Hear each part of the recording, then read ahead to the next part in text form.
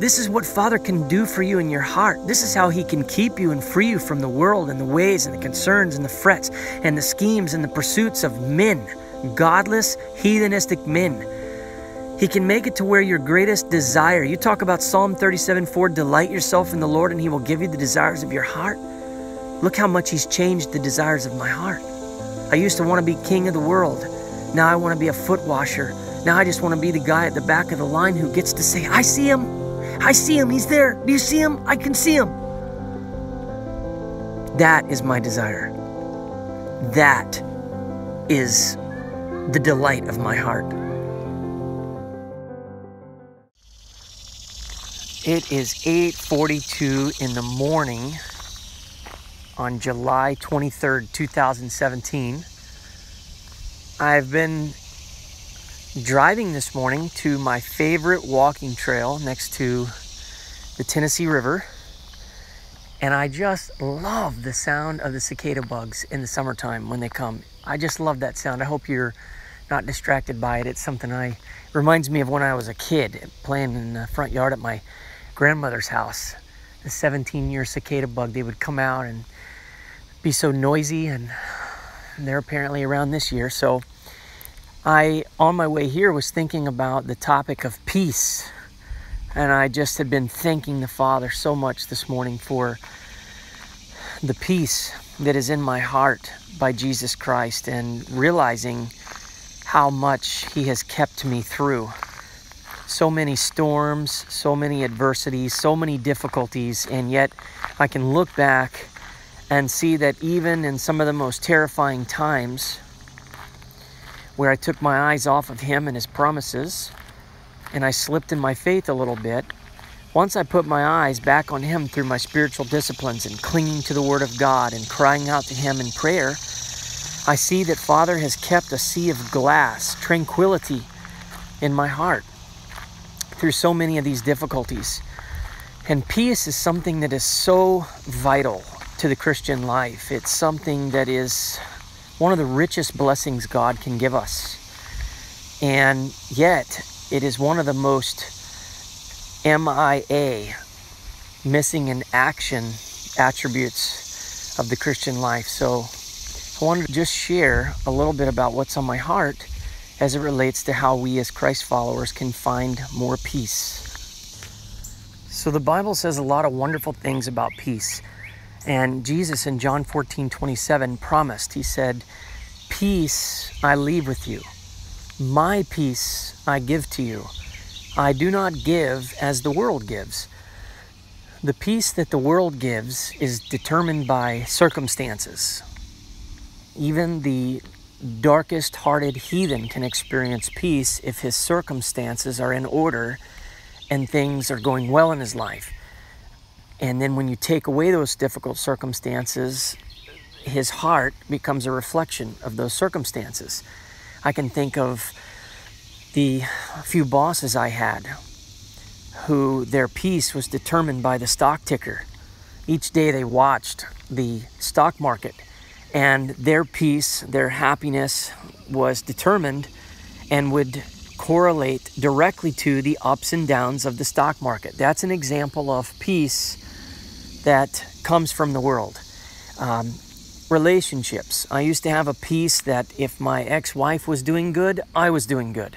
If she was doing bad, I was doing bad. She was my stock ticker. And so that's the way that the world gives peace. And this is not what God holds in store for His children. Praise be to the Father in heaven. There's a much, much better way. I testify to you that even in suffering, I now walk in a peace that is unlike anything I have ever imagined. That no matter what I may be experiencing in my body, physical pain, in my mind, torments, emotional, whatever it is, even spiritual oppression and torments from the devil, because he hates me so much, inside my heart, as the Tennessee River is a plate of glass this morning, so it is inside my heart. It is truly a gift. And in Isaiah 26:3, I believe it is, God tells us that, and this is a promise that we can cash in the bank of heaven through faith, and humble dependence and obedience to God's words through Christ Jesus. He says, he will keep him in perfect peace, whose mind is steadfast, because he trusts in him. Now, one of the things I want to talk about is the not so obvious part of being steadfast. When we think of that verse, we have a tendency to think that means if I trust God in all things, everything's going to go well. That's absolutely true, but there's other parts of this that I see in my own life that I want to share with you that are principles that have contributed to the peace that I enjoy and I testify to on my YouTube channel. And that is, I live a very simple life. The word steadfast means unwavering, fixed, okay? It's something that is determined. It's not moving to the left or to the right. It's not easily distracted, and it's not easily taken off course. And this is one of the things that God has taught me how to do. And without a doubt, I want to make it clear that the only peace that we can count on is the peace that comes from God. I'm not, again, trying to tell you how you can work up some worldly peace.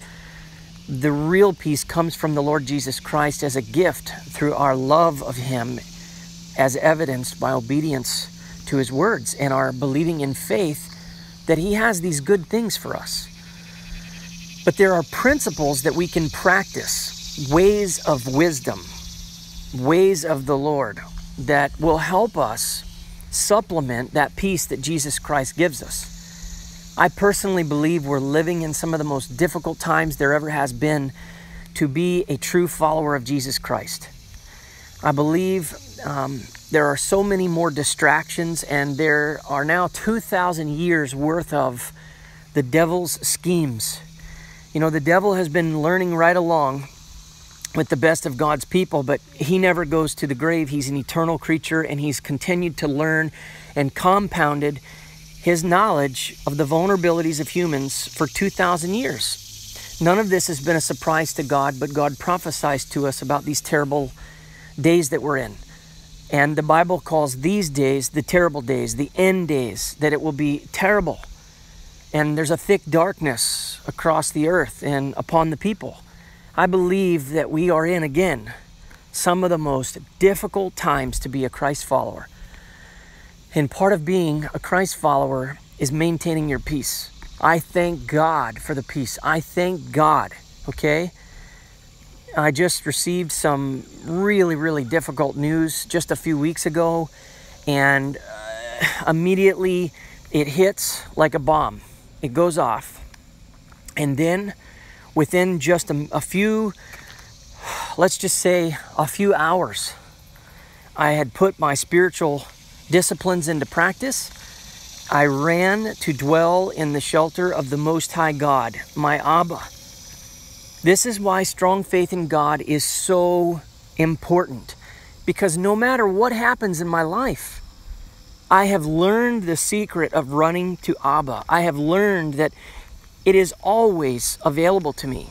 He never fails me, that he is an ever-present help in times of trouble, that he is a strong tower and the righteous run into him and are saved, that he is my strength and my shield. My heart trusts in him and I am helped, that he is my help. Surely it is God who sustains me, that I can seek his face and look to his strength always. I have found this to be absolute truth. More true than the concrete I'm walking on right now is the promises of God and the evidence of them and their reality in my life through multitudes of difficult circumstances. So God keeps me as I run to him and employ these spiritual disciplines. But sticking with this idea of steadfast in your trust in God, amen.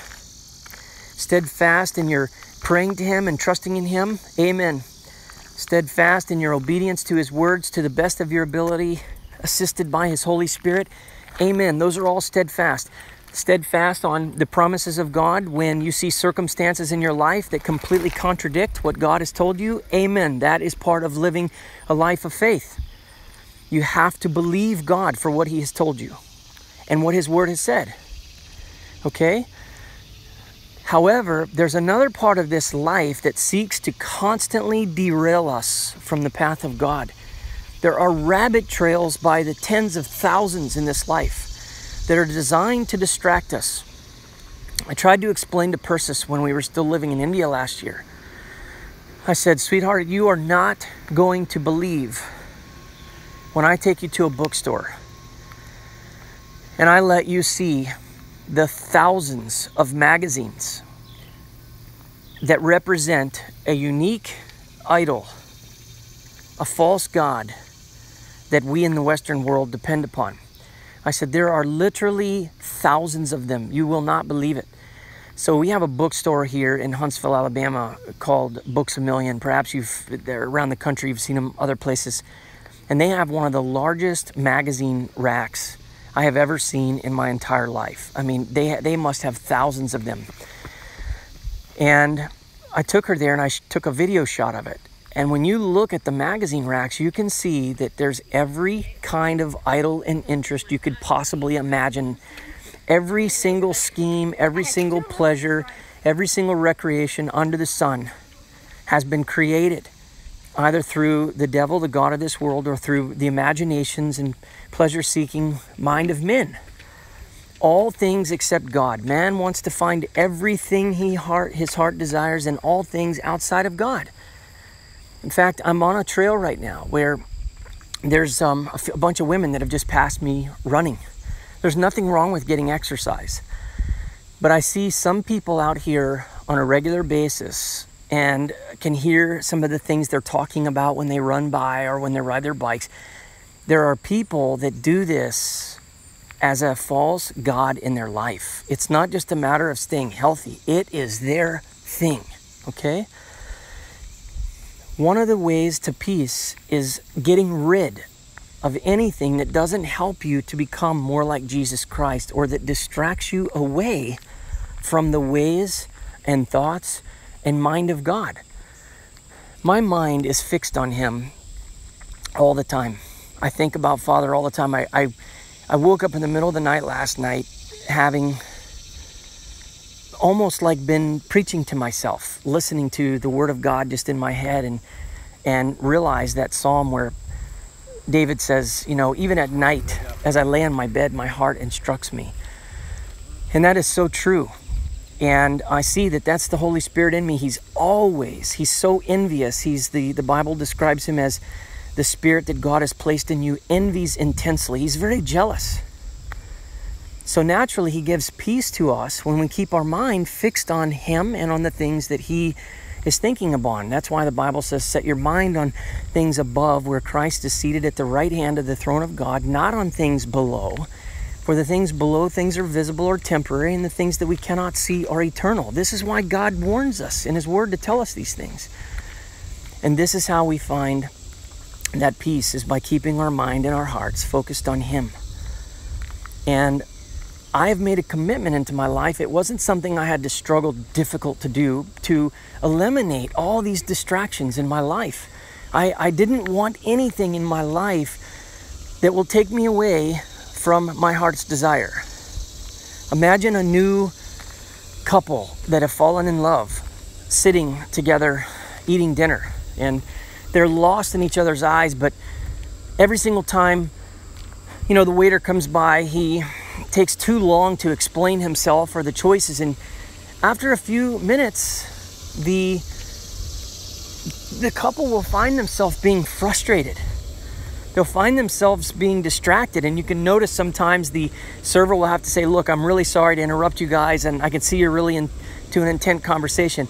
What's going on there is that couple does not want to be distracted away from their heart's desire. The thing that is the most desirable to them is each other. They're in love. Neither of them wants the other to find projects or recreational activities or anything outside of spending time with them. Okay? The better illustration or the better point is to think about how this applies to our relationship with God. I have become, over the years, very, very protective of my heart. Proverbs 4:23, above all things, guard your heart, for out of it flows the wellspring of life. If I allow a bunch of crazy movies or crazy music or crazy entertainments or whatever, all these things in the world, even the cares and concerns of the world, I will be worried. I will be weighed down with the anxieties of life. So the Bible tells me not to do this. It tells me to fix my mind and heart on all things above. It tells me, finally, brothers, whatever is excellent, whatever is noble, whatever is praiseworthy, whatever is good, whatever is righteous, whatever is holy, it tells me to think upon these things. So I don't watch the news as an example. When I lived in India last year, obviously with the presidential elections going on, I was curious from India, how things were going back in the United States. So I would watch the news and get it caught up. But pretty soon I would turn it off because I realized, there is so much going on in the world that has nothing to do with me, and that does nothing but to cause me to fret or to be concerned or to weigh my mind and my heart down with things that I'm not interested in worrying about. They're problems that other people can worry about. God has not asked me to worry about or to concern myself with any of those things. And there's a wisdom in shutting down your mind and directing your thoughts towards away from the things that men are so fixated upon. This is why I do not use Facebook. I really got so perturbed. That's a weird word for saying disgusted. When I would see some of my same acquaintances and people posting the same old political, tired, worn out causes and thoughts and fears and causes of men. And it's like one day God just gave me the eyes to see this. Take a snapshot from 5 years earlier. Men were obsessing and being driven to concern themselves with matters that they believed 5 years ago were so important, some crisis. Let's just say the 2008 credit crisis. And you can now, as a Christ follower, look back on that and say, what did it benefit me to be a part of and waste all of my time obsessing on Facebook or wherever you might have done about that 2008 credit crisis as you look back? When you look at the transgendered bathroom issue that happened in the United States not too long ago, or the gay rights things, or abortions and all those kind of things, what kind of a return on investment have you gotten by speaking out against all those things? There are a lot of people who believe that saying that says, in order for evil to prevail in the world, it's only necessary that man does nothing. Something like that. You've heard this saying before, okay? And while part of that may be true, it's not entirely scriptural. Particularly, it's completely unbiblical regarding the point that I'm making now. We think that it's a good thing and a godly thing to obsess and worry and fret over all the evils. I cannot believe this corporation is doing that. We must boycott them. I'm telling you, this stuff is so silly. When I hear people boycotting Target and this stuff is silly. This is not how God thinks. God is not surprised when pagans do what pagans do. God does not expect you to go buy your oranges from some place that worships God alone. If that were the case, the Jewish people living in Rome and many other cultures around the world now that are suppressed by heathenistic governments would not be able to have anything supplied to them. We're not to rebel against our government. We're not to rebel against a heathen business that does what sinners do. That's not the ways of God, to get all bent out of shape. What God would have you get bent out of shape about is your own personal sin. That's what makes a lot more sense. Are you as concerned about your own ungodliness, about your own sinfulness, about your own unfaithfulness, about your own half-hearted devotion to God, about your own hypocrisy, as you are all the quote-unquote great evil causes to take up in the name of Jesus around the world? I'm telling you, my friend, there's no peace in that. Unless God himself has called you specifically to it, I would challenge you to think about your own life and all the time and energy you've spent thinking perhaps about some cause or some bellyache that you see in society. What have you gotten as a return on investment from all of those years of worrying and fretting? What about Amos 5:13, which could be wisdom applied to today? This seems to completely contradict the saying of men that says, all that is necessary for evil to prevail is for man to do nothing. Amos 5:13 says that the prudent man keeps quiet in such times, for the times are evil. Think about that. Amos 5:13 says, therefore the prudent man keeps quiet in such time, for the times are evil. Now this is God's word speaking through the prophet Amos by his Holy Spirit. Shall we come along and say, oh no, Lord, somebody had it figured out better than you? Actually, the prudent man makes a huge bunch of noise, stands up on the tallest platform with the loudest microphone and makes a huge stink. Because after all, Lord, if man doesn't say something and do something about the evils of man, if man doesn't boycott Disney because of the gays, if man doesn't boycott Target because of the transgendered issue, well, that's all that's necessary for evil to prevail. God laughs at the simple-mindedness of men who think that he doesn't know all of these things that are going on, that somehow or another he's not perfectly pleased to allow it to carry on, that somehow or another he didn't know and couldn't have seen, and he must be completely shocked. Now, let me be fair. I fret about people's ungodliness. I fret and get sometimes upset about disobedience. When people sin, it burns inside of me. Well, guess what? That's exactly what happened to the Apostle Paul, and I certainly don't want to try to be more holy than he was. That's a good thing. When I fret and concern myself, not to the point of losing control or losing my own peace, that has happened a few times, and the Lord has had to take me back to Psalm 37:7 and to remind me that the sovereign power of God is working all things together for his good, and he's working out everything for his own ends and according to his good purpose. Romans 8:28, Proverbs 16:4, Ephesians 1:11. It's crystal clear that I can rest in the sovereign hand of God, that he knows what he is doing. So, nevertheless, like Paul, I burn. Why? My love, my care, my concern for other people in that way. So, the point I'm wanting to make is we should be more wise about the things that we worry about. Like the things that you're concerning yourself with in this world, are they things that God has asked you to concern yourself, or are they things that perhaps you have cherry-picked as a way to alleviate your conscience or to make you feel like you're doing something good in the world? Think of all the Catholics who go every single week and stand on the side of a sidewalk somewhere outside of an abortion clinic. I'm not saying God can't use that and hasn't done some good and hasn't saved some lives.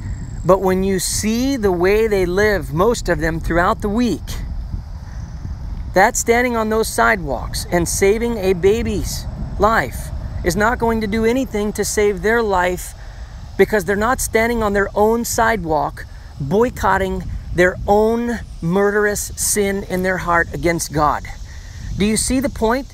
People fool themselves and they pick a cause outside of themselves, thinking that somehow or another tackling a sin in the world absolves them of the sin that's in their heart. And it never will, my friend. You'd be better off to not do anything good in the world, but to do what Jesus Christ said. And that is that if your hand or your eye or your foot cause you to sin, cut it off and throw it away. For it is better for you to enter life maimed or crippled than to have all of your appendages, both eyes, both hands, both feet, and to be thrown into eternal fire. He doesn't say it's better for you to pick some cause in the world to fret and worry about. He talks about first base, get right with God. Romans 5:1. To have peace with God through Christ Jesus. That is the first priority that we must have. So I I stay away from all those things. I don't look at the problems that are going on in the world. That's not my concern. The Father made the world. The Father's in charge of it. I'm only responsible to fulfill my unique mission in the world. And so I find tremendous peace by focusing on only what Father has asked me to do. Many people have good ideas about what they think I should do, or what would be a really great idea if I did this. Okay? There's no peace in that. I only have peace in doing what my Father has asked me to do. And this is another one of those secrets. That's why Jesus can say, I have food to eat you know nothing about. And what he's referring to is doing the will of his Father in heaven. Jesus Christ considers that to be real food, real nourishment for his soul, is to do his Father's will in heaven, not his own, not to live his own life, his own way, even doing good things in the name of the Father. He didn't do it. And I have to tell you, with God's help, I have been learning how to do this more and more and more over the last several years. God is showing me the beauty of desiring to do only his will and the suffering that is required in order to do it. One person I recently read, A.B. Earl, who had written that the highest, most sublime level of suffering is not the suffering of going through difficult persecution, but the highest level of suffering is the level of doing God's will no matter what the cost. That this is the level of suffering that pleases God the most. And when you do it, you suffer. Even Tozer said, those who are the most obedient are those who are going to suffer the most. That's the way God has allowed it. Nobody suffered more than Jesus. Nobody was more obedient than him.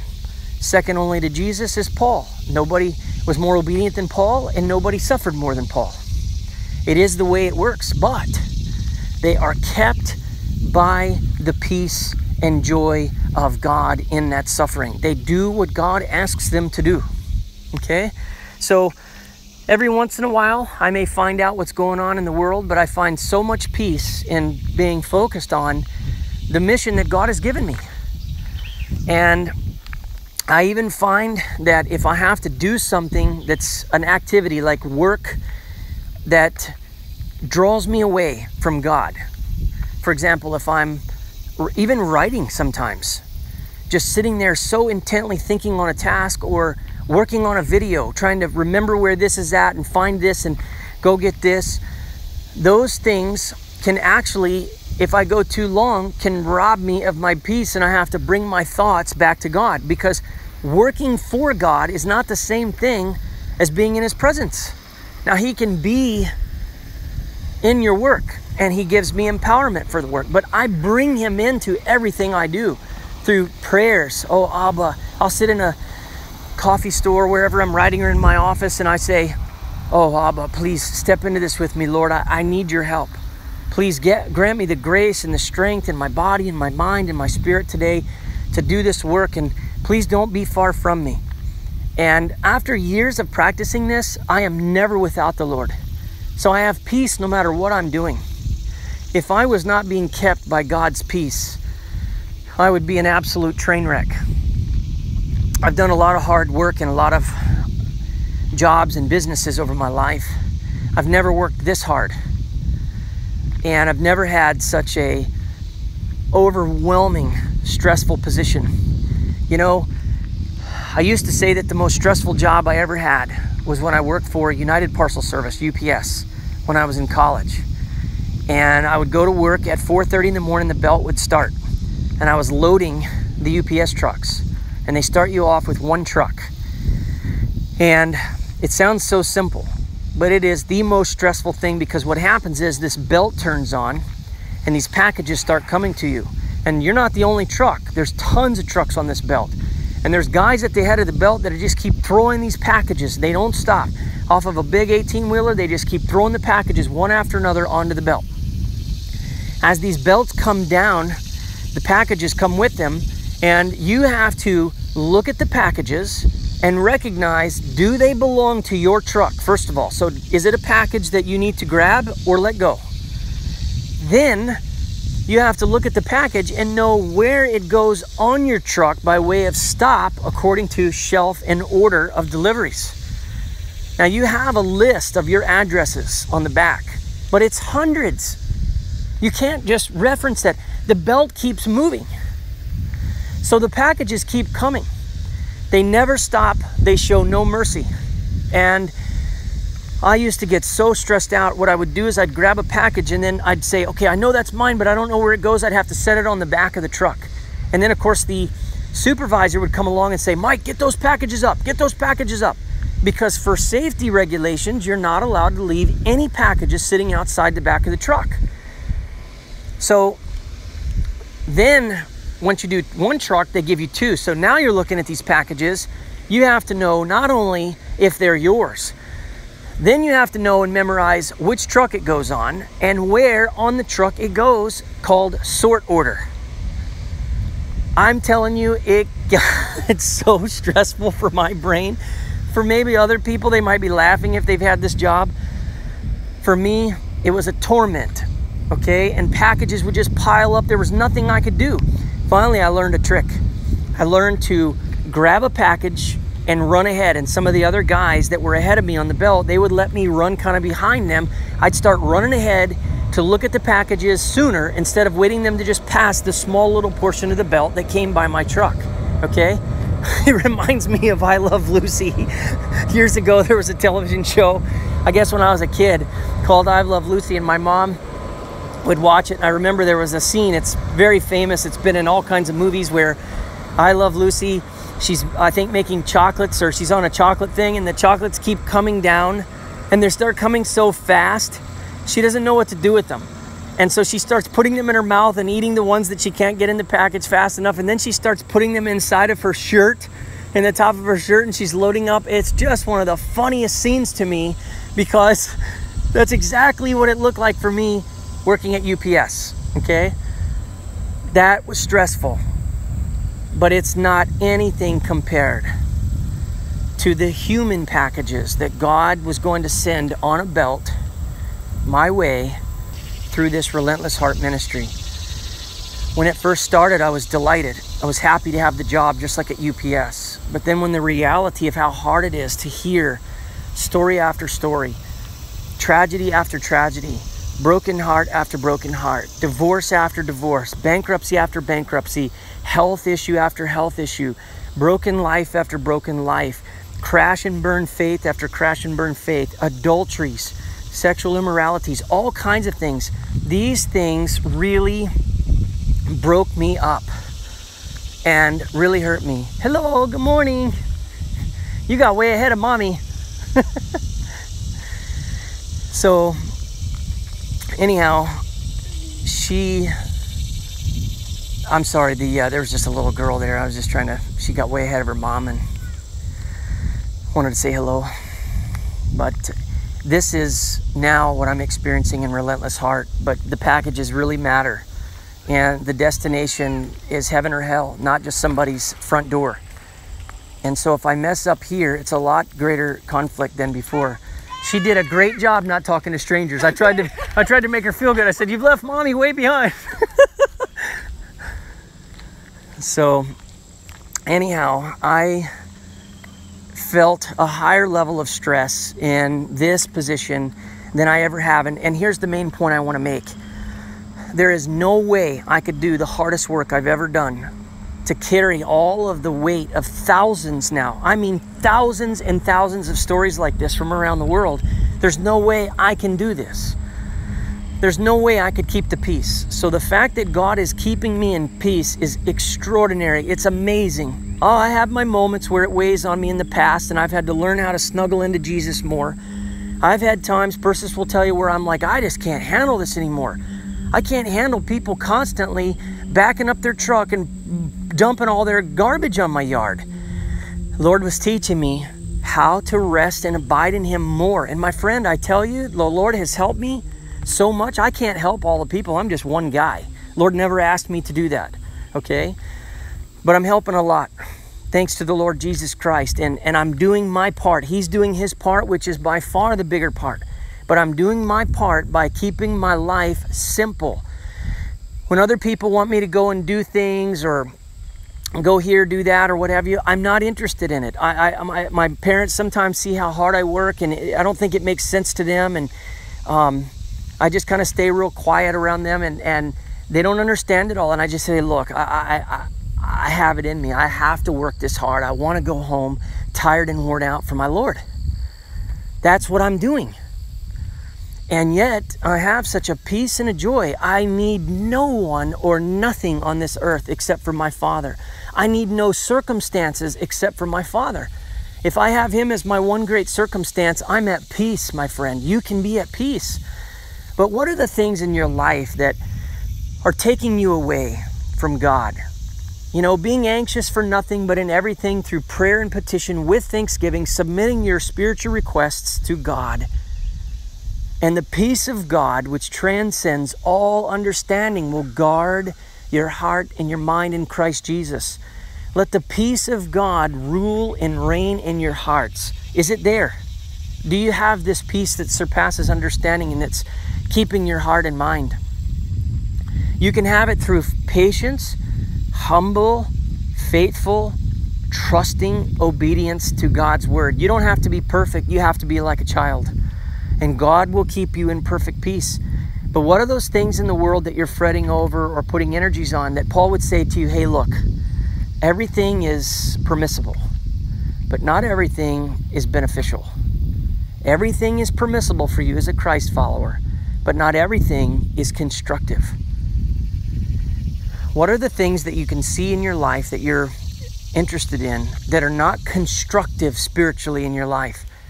You know, you might be really surprised if you got rid of some people or some things or some recreations or whatever it is, interests, Facebook followings, YouTube followings, for example, all this end time stuff, okay?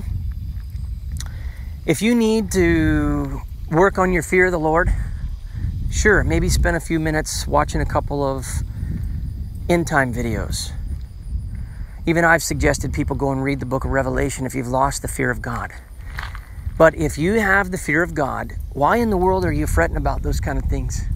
Why are you spending your time worrying about things that no man has right, I believe? I believe exactly what the angel told Daniel is still the case. I have settled this in my heart before the Father. I do not believe any man living on this earth has the end times right. I have listened to some of the best as far as men who actually live what they preach. I'm not talking about these jokers who study end times and that's all they do and they write books about it and make millions of dollars. Forget that baloney.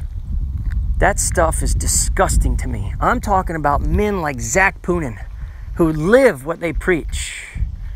And if you notice, most of these men put so little focus on this subject. You'd be hard-pressed to find messages on the end times that are as specific as what we find in YouTube videos today from any of the greats. You know why? They were busy winning souls. They were busy working for the kingdom of God, seeing Christ reproduced in the hearts of men and women through their ministry. They were wise enough, I believe, just as I've been wise enough with the help of God, to recognize that these things have been sealed up until the time of the end. We're close, but the time of the end is not here yet. I believe it was September of 2015, September 23rd of 2015. There was this huge, prophetic, monstrous, false noise working its way through a great part of the charismatic church that the earth and America and finances and all of that, something huge and horrible, even this Rabbi Khan guy, the Harbinger author, was out telling everybody the end has come. And he and all these men were telling us that September 23rd, I don't think Khan put a date on it, but lots of other people did and said, September 23rd, this is it, man. Hollywood's had the signs on this forever. There's been all kinds of Illuminati signs. This is it. The end is coming. All this stuff. It was so taken seriously that there were a great number of churches that I witnessed. In fact, the old church I used to go to started having survival meetings about how to survive. People including members of my own family and friends that I knew that went there, started preparing for the end of the world and started packing up food and supplies. And we're taking this very seriously. And every single conversation they were having was about this. And what was I doing? I made a recording that I think is still today on YouTube. And if not, I can't remember. I've had so many. But I made a recording that stated why the world was not going to end on September 23rd, 2015, emphatically. Because I have promises from God for my life that completely contradict the false nonsense that comes out of charismania. And I have seen hundreds and hundreds and hundreds of things God has told me that were going to come true that came true. So why would I doubt what He has said about something later in my life? I knew the end wasn't coming. I have a promise from God that's related to something about the end of my life that I'm not going to share. So I knew, and this kind of gives a clue to people who want to know my thoughts on the end times. I do not believe it will happen in my lifetime. Based upon what God has spoken to me, I do not believe it will happen in my lifetime. And so we can keep this recording and see if I was right. I was right about September 23rd, 2015, and I'm right about September 23rd, 2017. I was right about September 23rd, 2016, when these yokels continue to move this date back. And I can absolutely assure you the world is not coming to an end on September 23rd, 2017. And you can listen to this recording again after that as evidence. This is foolishness. This is the scheming and the just craziness of men. And false teaching and getting distracted by things that have nothing to do with becoming more like Jesus Christ. This is how easily the devil schemes. So what was I doing when all these people were prepping? Okay? I was resting in the peace of the Lord. Yes, my heart has been broken over what I see happen in the world. You can't not see that the majority of people are going to hell and just be like, okay, that's fine. I mean, I've gotten to a place where I've accepted, and I accept the sovereign election of God, and I accept man's independent choice to reject God. I accept it. I don't like it, but I accept it. And I'm only focused on doing the work God's asked me to do. And so in those days, instead of watching all the videos, instead of going to these end of times or survival courses that these people were going to, I just kept on in my Bible study, sitting in my little chair in the mornings and making my little recordings for people who were struggling with adulteries and affairs or trusting God or illness, just helping people that have basic personal spiritual needs, dirty feet that needed to be washed. That's all I was doing. Everybody else was packing up bags of rice and buying all this and buying all that, and I said, go for it. I serve a God, and here's what I told them. I serve a God who's able to bring water from a rock.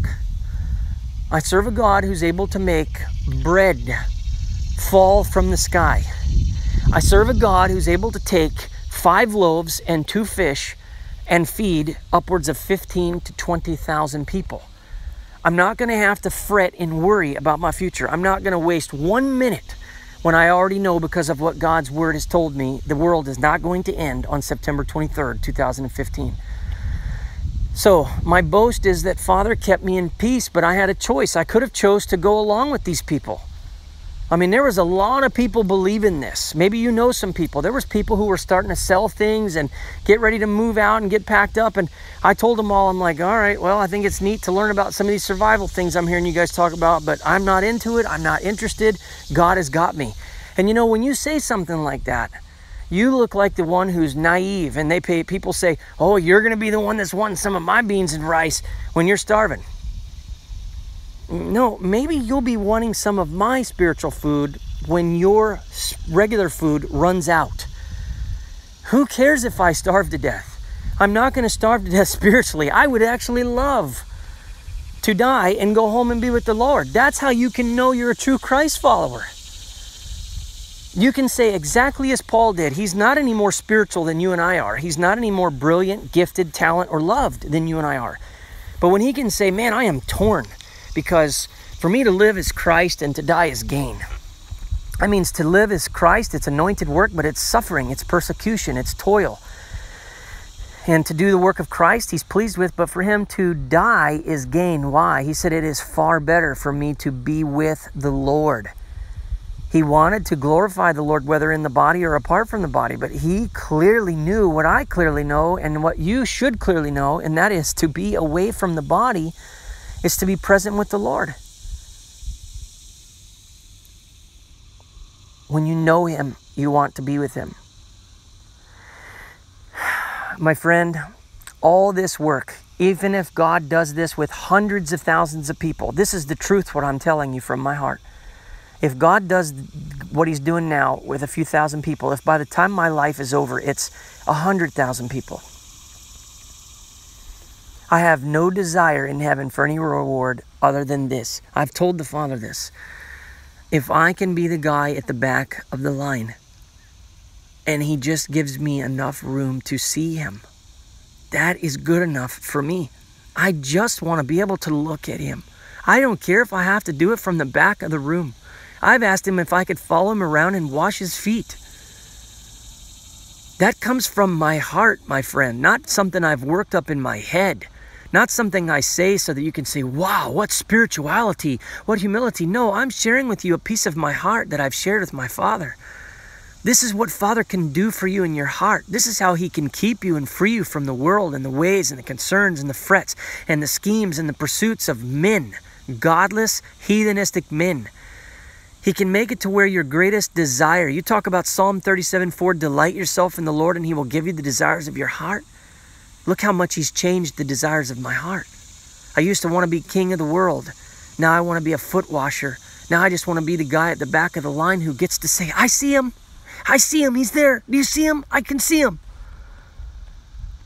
That is my desire. That is the delight of my heart.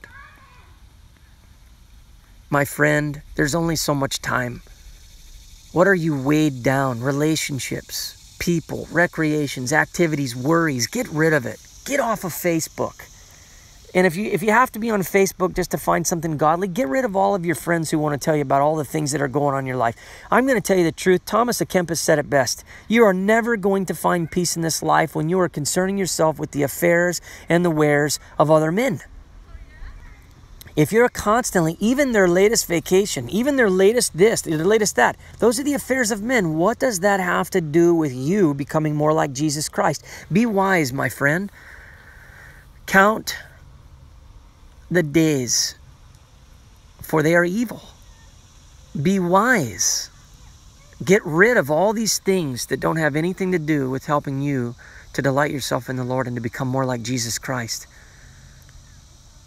May God help you. May God show you things that are permissible but not beneficial. Permissible but not constructive. They're not doing anything to help you become more like Jesus or those around you. They may give you a little hit like a Lay's potato chip or a little hit of sugar, but it's poison. It distracts you and it robs you, and it will be these very things, maybe even things that are not seen as evil in the eyes of the world, but it will be these things that you stand before the Lord Jesus Christ with regret and say, man, if I would have only taken those 2 hours a day or 2 hours a week or however many hours it is that I invested in this thing in the world that I thought was okay, that nobody said was wrong, if I would have just put that more into finding my Lord, I could have been more full, I could have been more useful. There would be more people standing to my left and to my right because of me. I'm not saying that you can't have any kind of recreation. I'm not saying you can't have any kind of fun or interest outside of God. But I am telling you that if you are truly finding God, you will find having anything outside of him to become increasingly difficult and possibly even unbearable. I have lost the desire. And again, I'm not saying these things to put you down if you don't, or to proclaim self-righteousness. Not at all. I'm trying to testify to you that you can know God. Like, for example, right now there's guys out here on these Sea-Doos, okay? I can remember in my life when I would saw one of those things and been so enamored. I grew up in Cocoa Beach, and I rode some of the very first jet skis that were made right there in the ocean. And even as an adult, when I was working hard and married with kids, driving down the road, I'd see people out on those things and go, man, I'd give anything to be out there on that. The desire was so strong. Now I look at this and I go, wow, look at this, the pleasures of the world. These people are out here squandering their life. What for? How is this person right here passing me on this Sea-Doo going to be any more like Jesus Christ What is this person going to think when they have to stand before Jesus Christ right here and give an account for their life, how they lived? They think that what they're doing right now is so important. And it's given them so much pleasure. And I know I was there. I remember when it would give me that kind of pleasure. But what is it going to do for them when they have to stand before Jesus Christ? What are the things that you are finding enjoyment in and pleasure in going to do for you when you have to stand before Jesus Christ and give an account of your life? Remember, the Bible says in Luke 16:15, you are the ones who justify yourselves in the eyes of men, but God knows your hearts. And what is highly valued among men is detestable in God's eyes. It took me years for it to have spiritual sight to see this, okay? And God did not condemn me when I was in my ignorance, loving these kind of things that these people are out here today loving. He didn't condemn me for my ignorance, and He doesn't condemn you for your ignorance, and He doesn't condemn this person for their ignorance. Perhaps they'll have light one day. These are the ways of men, but God calls us to turn from these ways. And you're getting light from me. You're hearing me tell you and to testify of the truth. You have an opportunity, as I tell one man who I've been discipling for 1.5 years, one of my dearest favorite brothers, Jared. I've told him from the very beginning, if he'll listen to what I'm telling him out of the Word of God, that I can prove to him as truth through my own experience, I've told him multiple times, you will be ahead of me. You can be farther ahead than where I'm at my age, because I'm older than him. And I'm already seeing evidence. God has been pleased to bless this man such that he is already, in many ways, farther ahead in his journey at the time he is right now in his journey than when I was in the same amount of journey time that he was. He's already ahead. I pray that that is what happens for you. That's why I make these recordings, is to encourage you from real world faith. In my own life, I have done what Jesus Christ told me to do. I put God's word to the test, as He says in John 7:17, and I found out. I haven't found out all, but that which I do know, I share with you. And I pray in God's beautiful Son, Jesus Christ's name, who loves you and gave Himself for you and died for you, that you'll live for Him in and through His ways, His truth, and His teachings. What can you give up as a living sacrifice today, Romans 12:1, to make more room for Christ Jesus in your heart and your life? And my friend, as you give thought to this today, do so in light of the words of the great Leonard Ravenhill, who used to preach to audiences everywhere that entertainment is the devil's substitute for a real relationship with God.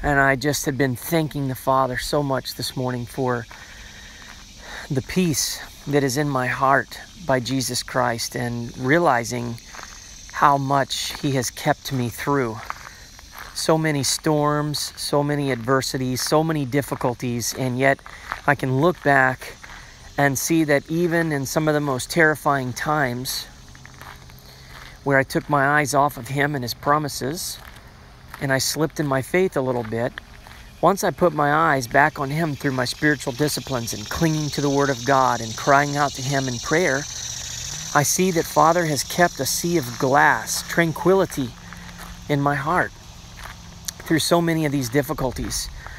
And peace is something that is so vital to the Christian life. It's something that is one of the richest blessings God can give us.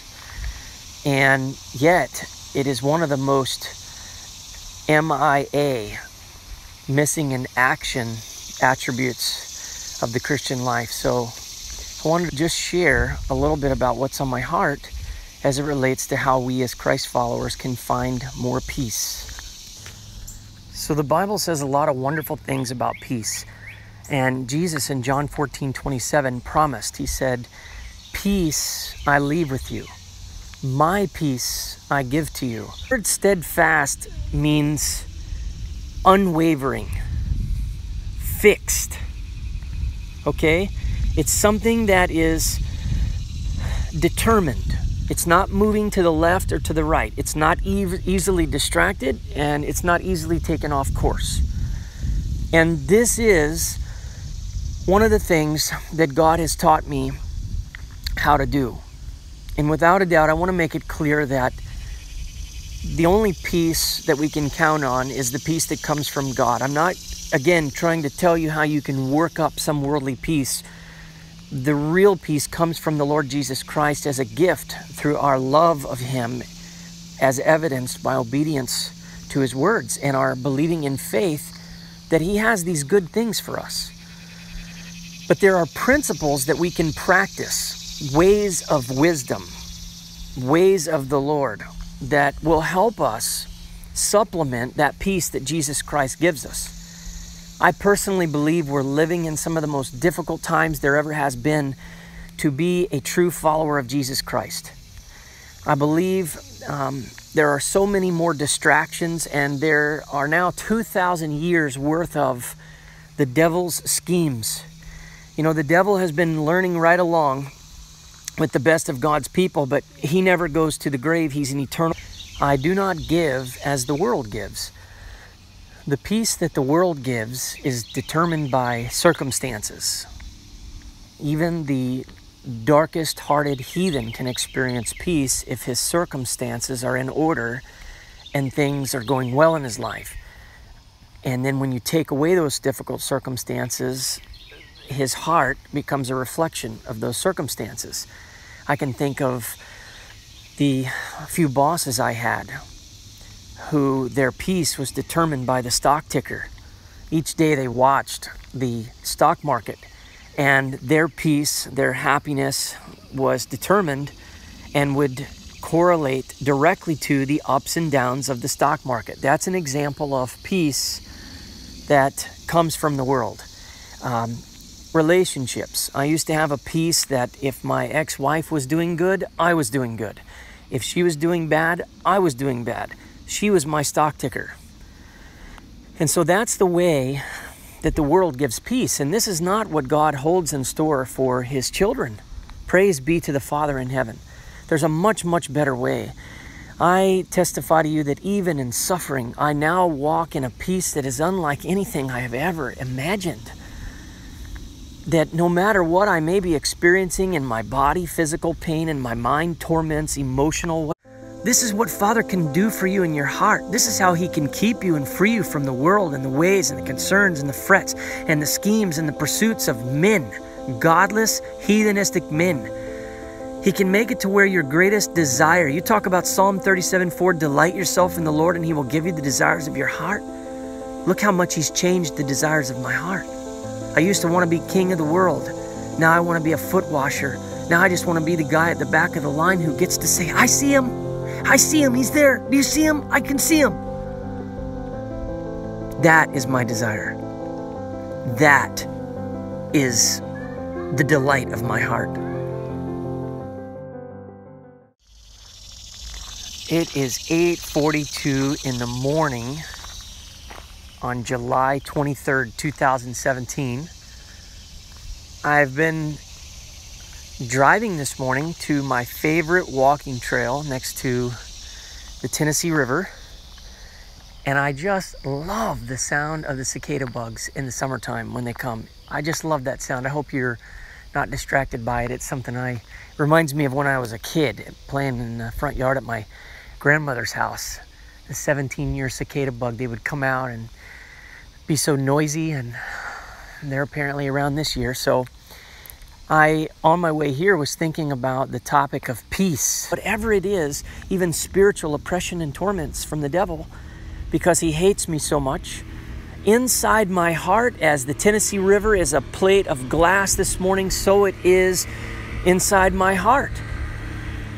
It is truly a gift. And in Isaiah 26:3, I believe it is, God tells us that, and this is a promise that we can cash in the bank of heaven through faith and humble dependence and obedience to God's words through Christ Jesus. He says, He will keep him in perfect peace whose mind is steadfast because he trusts in him. Now, one of the things I want to talk about is the not so obvious part of being steadfast.